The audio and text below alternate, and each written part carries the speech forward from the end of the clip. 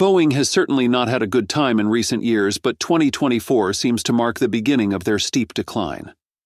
Throughout this year, the company has constantly made the news, unfortunately not for achievements or breakthroughs, but for a series of problems that have led to significant financial losses and the departure of key leaders.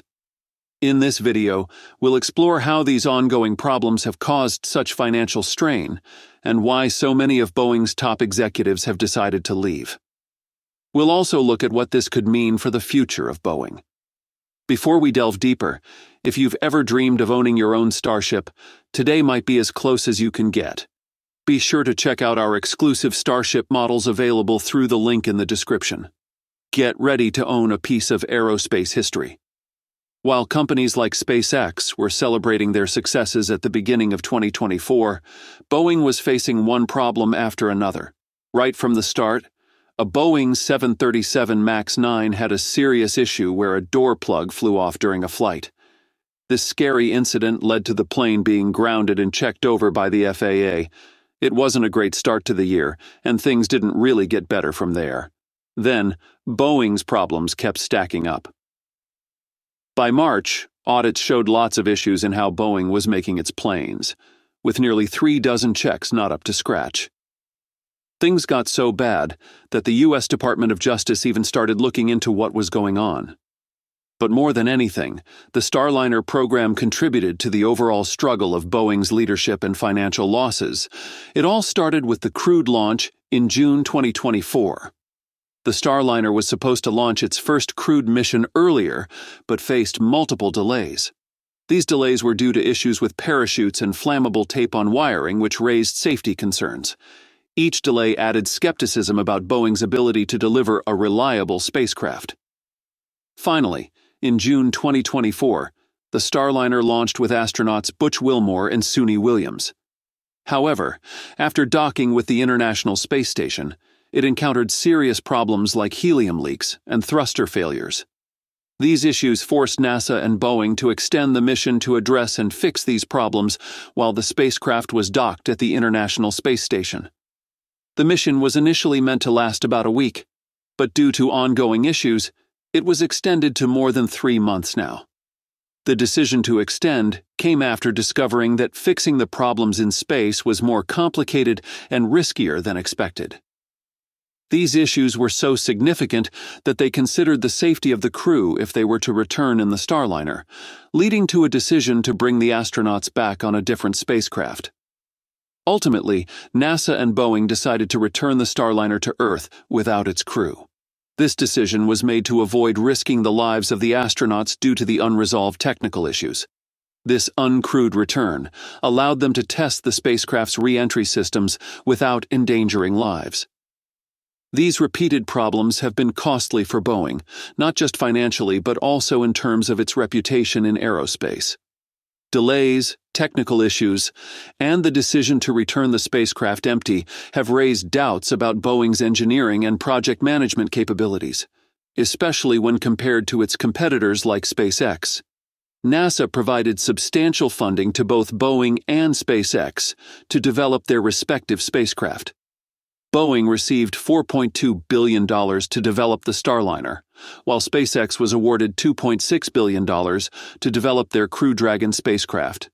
These figures reflect NASA's commitment to reinvigorating American spaceflight capabilities and reducing dependency on Russian Soyuz spacecraft, which had become a costly and politically sensitive issue following the retirement of the Space Shuttle. Despite the substantial investment, Boeing's Starliner has encountered numerous technical challenges that delayed its testing and operational timeline. In contrast, SpaceX has demonstrated more consistent success with its Crew Dragon.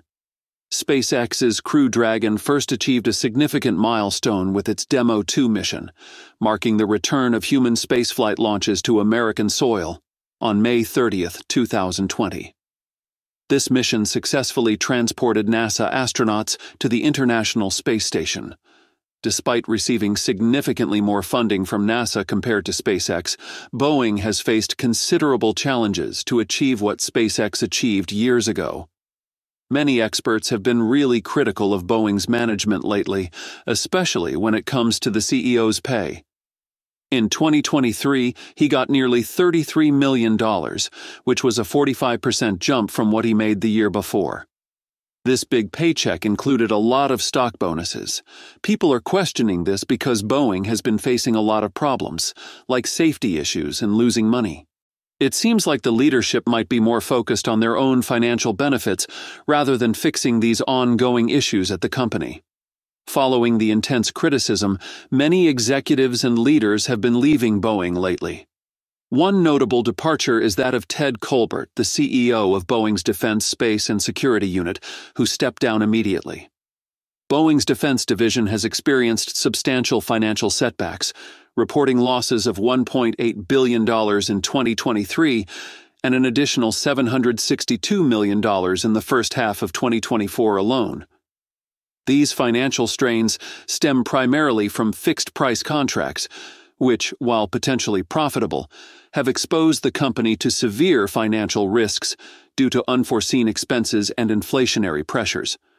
Notable among these was the contract for the KC-46 aerial tanker and the renovation of 2 Boeing 747 aircrafts for the Air Force One fleet, which alone resulted in over $2 billion in losses.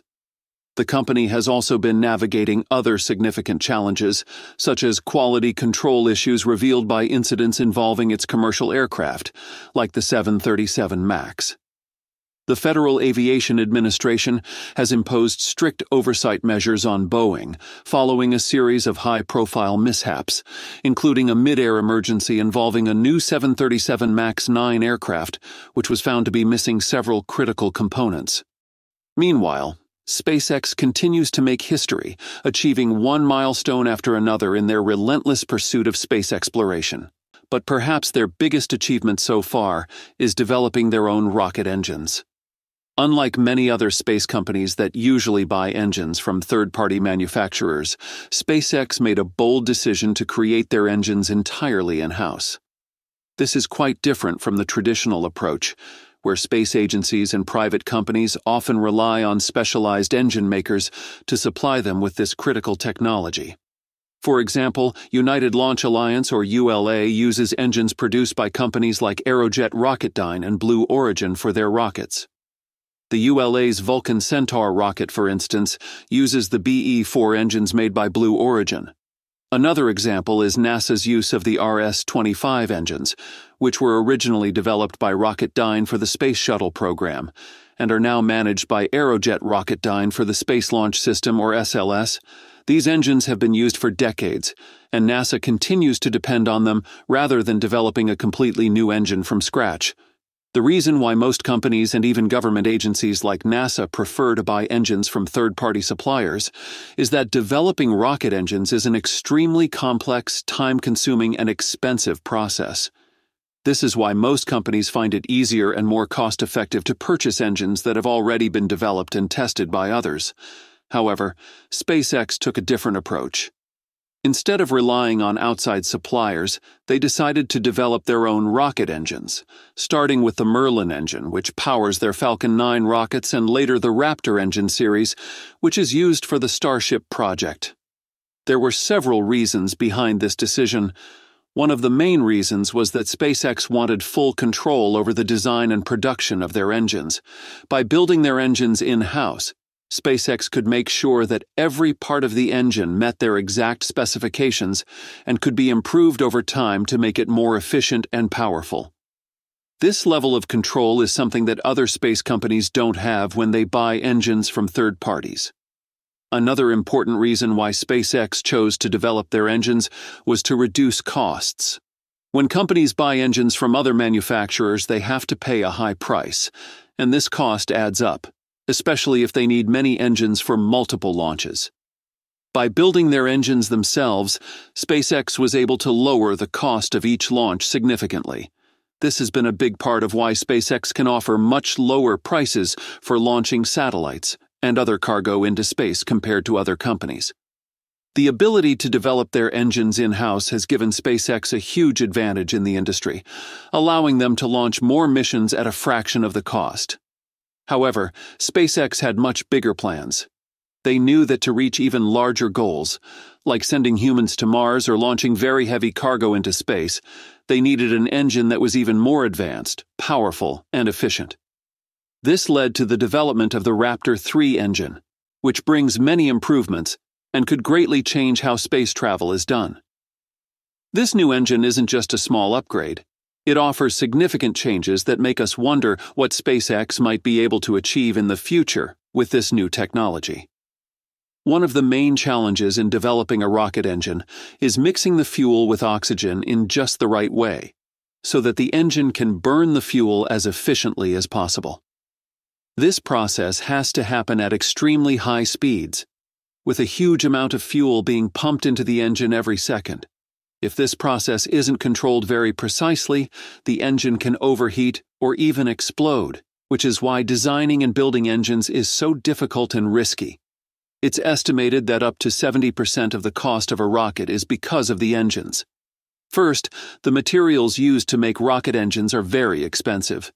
The inside of a rocket engine gets incredibly hot, often reaching temperatures of more than 3,300 degrees Celsius.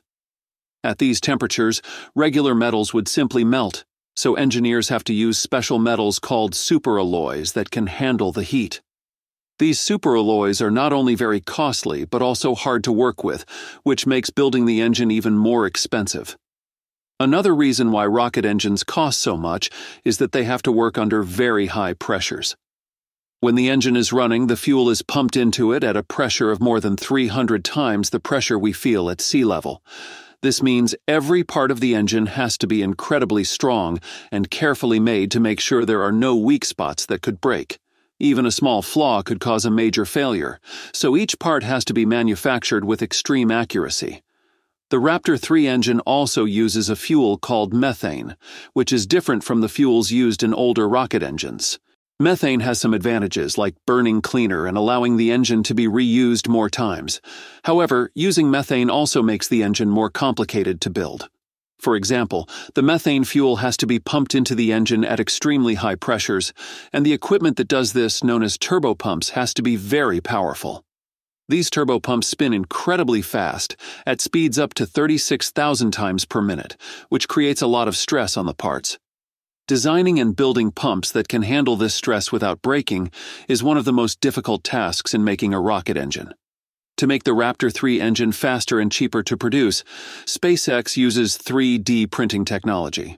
3D printing allows them to create complex engine parts more quickly than traditional manufacturing methods. This means they can build the engine with more precision and at a lower cost. 3D printing also helps them produce parts that would be very hard to make using other techniques, making the whole process more efficient. This efficiency is important for SpaceX, since they need to build a lot of engines for their frequent launches. One of the most important improvements in the Raptor 3 engine is that it's designed to be simpler, with fewer parts than the earlier versions like Raptor 1 and Raptor 2. Fewer parts mean there are fewer chances for something to go wrong, which makes the engine more reliable during space missions. Musk often says that making things simpler is the best way to improve them. And that's what SpaceX has done with Raptor 3 by removing unnecessary components and designing it in a way that's more efficient. SpaceX is planning to use the Raptor 3 engine in their future Starship missions. The engine has already been tested and showed impressive power, producing up to 280 metric tons of thrust while being lighter than the Raptor 2 engine. However, SpaceX is still running more tests to make sure the engine is ready to be used in real missions. Once it's ready, Raptor 3 will replace the older engines on SpaceX's rockets. In the long run, Musk wants to increase the power of the Raptor 3 engine even more, potentially reaching 330 metric tons of thrust. This improvement will help SpaceX launch heavier payloads into space and make their Starship rocket fully reusable. SpaceX is also working on building more launch towers to support more frequent Starship launches, aiming to make space travel much cheaper and more efficient in the future. If you've watched this far, we've got a special surprise just for you. We're offering a limited number of highly realistic Starship models, exclusively for our most loyal viewers. Since you've stuck around this long, it's clear you're dedicated, so why not reward yourself? Head to the link in the description and grab your Starship model before they're all gone. Don't miss out. It's the perfect collector's item for true space fans like you. Thanks for watching, and we hope to see you in the next video.